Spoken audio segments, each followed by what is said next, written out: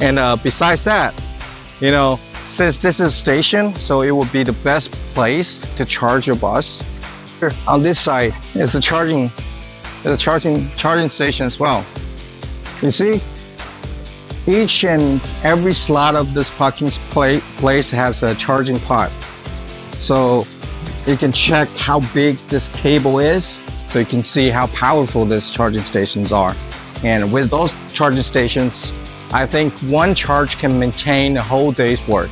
So that's pretty much the bus that is, you can see those buses not charging yet right now because they all charge at night because the power bill is cheaper during the night in China.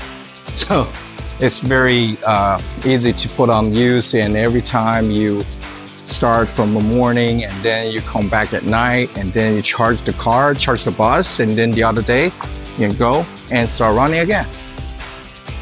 That's pretty much it.